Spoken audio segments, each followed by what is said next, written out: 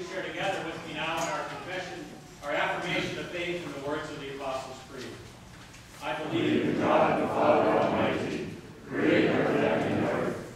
I believe in Jesus Christ, his only Son, our Lord. He was conceived by the power of the Holy Spirit and born of the Virgin Mary. He suffered under Pontius Pilate, was crucified, died, and was buried. He descended into hell. On the third day he rose again. He ascended into heaven, and is seated at the right hand of the Father. He will come again to judge the living and the dead. I believe in the Holy Spirit, the Holy Catholic Church, the communion of saints, the forgiveness of sins, the resurrection of the body, and the life everlasting. Amen. Remembering the saints who have gone before us and giving thanks for God's blessings, we pray for the church, all in need, and God's good creation.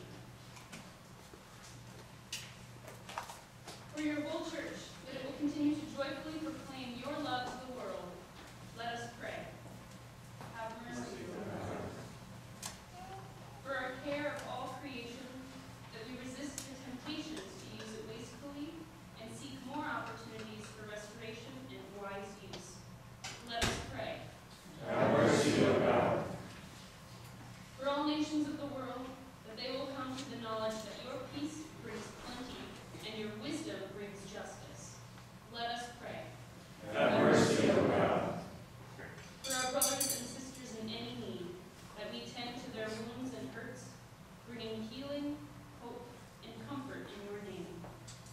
We pray especially for Cora Aguilar, Steve Berg, Marta Bostic, Devin Brinkerhoff, Aaron Crane, Ken Curtis, Ava Durbin, Stephen Dwyer, Lily Grayson, Monica Hallback, Lucy and Emil Haverla, Larry Hudepal, Ruth Larson, Ron Koplitz, Amanda Mason, Eleanor Myers, Roger Miller, Bob Neenkirk, Hannah Netherland, Henry Peterson, Eli Philippi, Wayne Porter, Bob Reeves, Marie Reyes, David Rohr, Ted Rogers, Gary Schock, Connor Smith, Clayton Smith, Tom Smith, Shelley Stoltz, Eli Strang, Eli Winkleman, Michael Wiley, Steve Waters, and those whose names silently memorize. We especially pray for the family of Bill Wooten. We trust that Bill has been lifted up and is resting in your peace.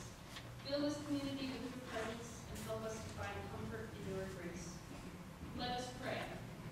Have mercy, O God.